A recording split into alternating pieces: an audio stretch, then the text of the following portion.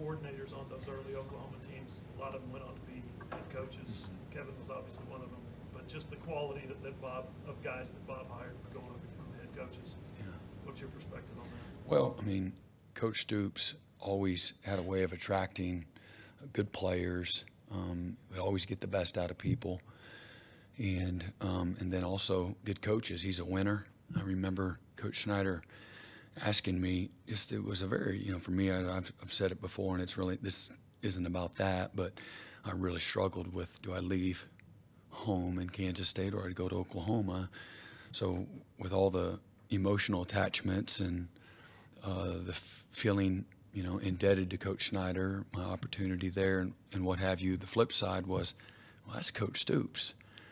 And I love playing for him as a player, and love working and learning from him as a defensive mentor. And so when Coach Snyder says, well, once I told him I'm going to go to Oklahoma, he said, well, how do you know they're going to win? Because Oklahoma had gone several years without winning. And I was like, well, that's Bob Stoops, and he's a winner. And so I say that he attracts great coaches, but he also has the instincts for it too.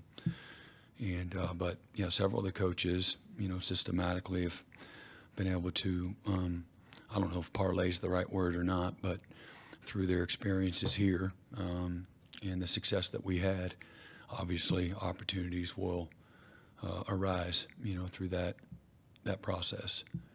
Mm-hmm.